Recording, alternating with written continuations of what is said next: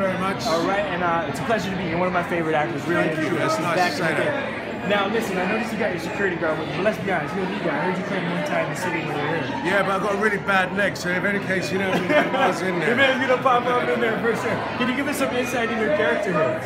Yeah, I play Charles Jeffrey, who's the defense attorney that looks after Molly Bloom. He's a smart guy. I think when you meet him, he needs something else in his life at that time. And basically, he takes on her case.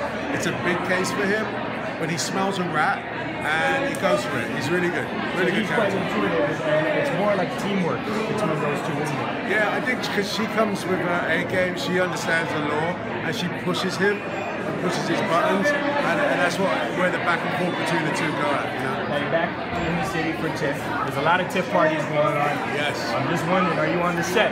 Any promoters hit you off with some Idris Elba money to get on the ones and twos or what? Nah, I might do some sneaky ones, but you know what? I've got nothing going. I'm promoting films today, man. So, Yeah. So I can party. I can party a little.